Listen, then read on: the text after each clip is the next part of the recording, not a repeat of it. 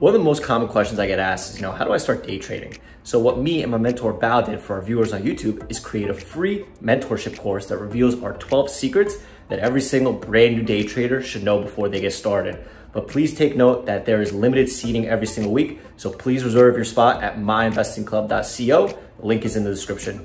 But anyway, yeah, so we're going to be going over I call it a magic trick. These are just tips and tricks that I see that help me to execute. And these are things that I specifically look for when making decisions in the trading market. And so I'll go over some of those. All right. And so, if this is your first webinar, welcome. This is our table of contents. We'll go over the market sentiment as we always do. Then I'll open the floor to you guys. You guys can just throw tickers at me and I'll, try to review the stocks that kind of went. I traded some of them. I don't remember which ones already. But I traded some of them.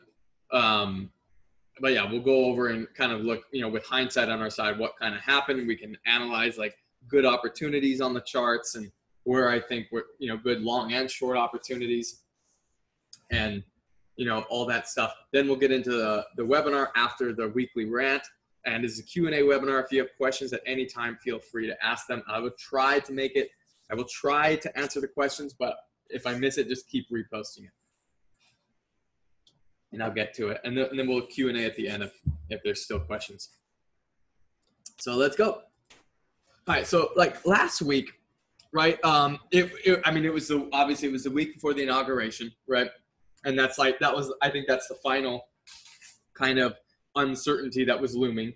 And so we also kind of got that news that the vaccine had suddenly been supposedly that the vaccine was beefing up to handle the new European strains of the coronavirus. And so that initially it put a little fear in the market, but then we got that tweet, those tweets from the company saying, no, we're all good. And then we saw the market shot up that day or the next day.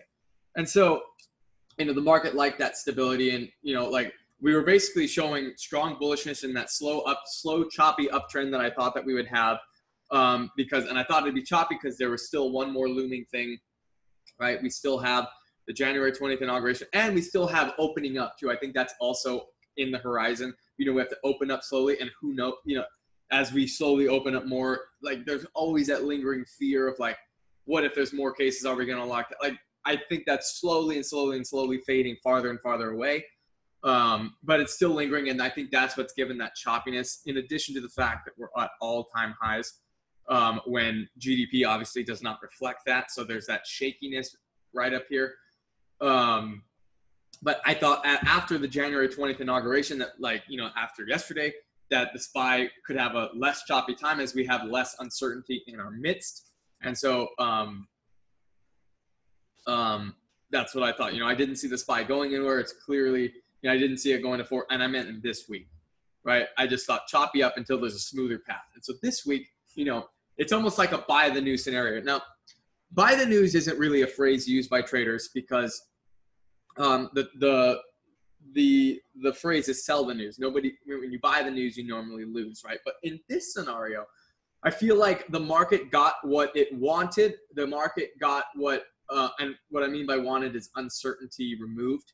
The market got what it wanted. And so because there was lingering uncertainty, there was still some pricing that had not happened, some stability pricing that had yet to come. And basically, I think that's what happened. Instead of being a sell the news, we were buying the news. And that's because normally stocks or whatever it is, whatever the asset price is, it could even be an index fund like the SPY, right? Whatever the price, we talked about this last week, right? About pre-pricing, when stocks like to pre-price moves, right? Sell the news is when, the news happens and we're already at the correct price and profit taking has to happen. In this case, on the SPY, there wasn't that much pre-pricing. Let's see here. There wasn't too much pre-pricing going on, right? We were pulling back. We were already showing hesitation, which is not necessarily, you don't normally see that in sell the news scenarios. Normally in sell the news scenarios, you get something maybe like this, right? You get something like this kind of stuff, up, you get the news and then it sells off. I don't know what this was. I forget already. But it's normally like sell off, right? This is more of a sell the news style chart. When we slowly grift up and we have sells along the way, that's not really necessary. That doesn't look like a sell the news scenario. And And that's why I don't feel like we had the need to sell off once the uncertainty was removed. It was the first announcement. Yeah. Is that what it was? Yeah. Oh, it was. No, you're right. And of course, yeah. So it's like leading up, and sell the news. Right. And so this is like, I didn't even know that, but yeah, this is a sell the news. I just picked it because it looked like one on the chart. This is a sell the news, whereas this doesn't really look like, it's just choppy, slow, grindy up. That doesn't show a whole lot of pre-pricing. That just shows a trend. Right. And so in this particular case, I believe that, the anticipation for the peaceful transfer, right? The anticipation for the peaceful transfer, not the recovery. I still think that the recovery has been majorly pre-priced, right? I think the recovery, I mean, that's what we're at all-time highs, and GDP doesn't follow. That innately shows you that we have pre-priced the future already. That's for the recovery. But for the peaceful transfer, I don't think that we necessarily, like, there was still some of that debate there. We got the news, we got the spike up on the SPY yesterday, and I think we held on to it today, right? Yeah, we held on to it today. So that shows confidence. And now, I think that it was kind of subdued based off, current, unfortunately, politics plays a role in the market, right? But off, the current high political climate, recent events that are going around, I think some of that barrier has been broken. Hey guys, my name is Tosh Bradley. I'm one of the head mentors and moderators at My Investing Club. If you have any questions about getting started in trading, getting started in MIC in general, text me at 213-458-5997. This is not a robot. It is me directly on the other end of my business line, and we'll get you in the club. We also have special promotions going on that I can get to you depending on your trading needs. Hit me up. Back to the video. And now I think that we can actually see a little rally. I don't think it's uncommon to see rallies after uncertainties have been quelled. And the things that are on my mind is $400 psych level. Now, I think, like, any good news that comes out in the next, it doesn't really matter what it is. Like, the market likes to combine good news and really push. That's what the market likes to do. Like, if there's this going on, uncertainties removed, and we got good news and blah, blah, blah, we're all at all-time highs, let's break out, let's buy, let's go.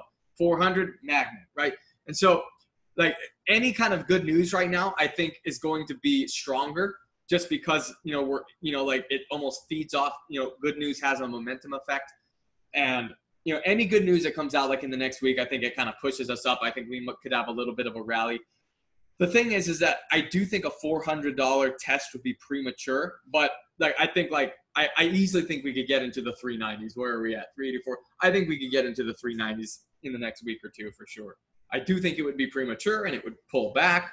But just, we're in, like, it's a momentum market. I think news could fuel a move up. So that's what I would be expecting. And, of course, barring anything huge, that's what I see. And anyway, and so last week in the small cap market, right, the theme was what's an offering, right? What was an offering? It didn't even matter. Stocks were offering, and bingo did its, like, I think bingo had its 5th bingo of offerings for the week. Yeah, SCNS offered, bingo offered, FDFT offered, everything offered, and stocks are just brushing it off and creating new runners or using the same ones and using those as dips. So that was the theme last week, right? And so last week, I guess that, like, because that Bitcoin set back, this market, like, and I know I'm going to say it could either have gone up or down, but normally the market tends to follow this buy, sell, dead kind of market. And so we were kind of starting to head into that, but I did think that this time could have been a little bit different. I really thought the day twos were going to tell the story last week. Like, I thought that this week day twos were going to tell the story. If this week day twos gapped and crap, then yeah, we would head into that sell market the following week. But if the day twos continued, then instead of turning that corner into sales market, I think that we would get a little bit stronger. And this is kind of what happens. Like, it's almost like a stock chart. Every time it's supposed to crash, if it doesn't, it makes a new leg higher. And so, like, now we're in a stronger buyer's market, I think, than we were in last week. And I said, what shorts really need to see in order to see that seller's control market, and you guys who have been with MIC long enough now know, you guys can truly tell the difference. This is a buyer's market compared to August, July, August, September. That shit was a fucking seller's market, right? Like, everything that gapped up just fucking sold, right? And now you guys, if you have survived long enough, you guys can really see the difference between buyer sentiment and seller sentiment. I mean, literally, this is just buy, buy, buy, buy, buy. And so what shorts really need to see, like one or two major, I mean like major fails, right? And I still think that's true before we see the shorts market again. And I do think that you know, kind of that market kind of reigned supreme. And so, or that premonition like held true. And so this week, the theme of the market is take a number, because I mean, literally there's too many runners to go around.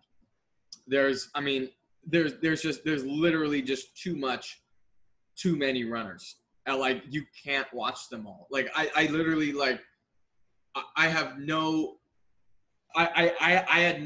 way of like keeping track of everything. So you really have to work on your narrowing down game this week in small cap land. Like I forgot like this today. I mean, this could just be me, but I actually forgot about OBLN. Why? Because we had ADTX, we had I've been saying it wrong all day. BBIG, BBIG, right? That's the way I remember it. BBIG. We had BBIG, ADTX. We had that. Gosh, what was it? I'll think of it. Yeah, we had all of these stock. Gene. That's what it was. We had Gene, ADTX, and BBIG right at the open, and like those are the main three. And you can see like there is still opportunity if you're a short seller, but you have to pick the loser. You have to pick the loser, and one thing that you have to be careful of as a short seller in this market is picking the loser too early. You shouldn't be picking the loser in this market until well after the first 30 minutes. Like it's going to take 30 minutes before we finally give up. And we can look at Gene, and I think I called out in Gene. I think I called it out at 10:15 is when I finally called out the nail in the coffin, right? I think, what time was it? Aloha Trader. How do I check here? What time I'm just curious, like what time I did it. Sheridan, Maine. Let's see. Jeez. I'm gonna have to move this over. What's going on here? I don't know why it looks so weird. Yeah, so okay, so 5:15, that's 10:15 market time. Right, so Gene so far the loser to ADTX and BBIG. I didn't call that until 10:15, 45 minutes after, because let's fix this back here. Okay. So 45 minutes after, and what did I want to know what the chart looked like here. So 10:15, you can see that it like Gene. When the stock's still doing this stock can still come back, guys. The thing is that ADTX and BBIG were strong, so you can start to assume that Gene might be the loser here, but I wouldn't have like sized the fuck in yet, because like it was starting to look like the loser, but like this could easily have gone here, or like this higher low holds and then it goes. Right? I waited until kind of this failed, this 10:15 mark right here. Where is it? 10:15. Yeah. So I waited until this failed and then failed to bounce before I even thought that this was over. Well, all right, guys. Solid stuff. I'm going to stop the record before I lose it. I'm just so terrified. Right on, guys. Thanks for watching. Thank you so much for watching our video. If you want to see more of our videos, please subscribe to our YouTube channel by clicking the button here. We do our best to post a new video every single day. If you have any questions about MIC or any general trading questions, please text Tosh using the number here. Also, stay up to date by watching some of our most recent videos right over here.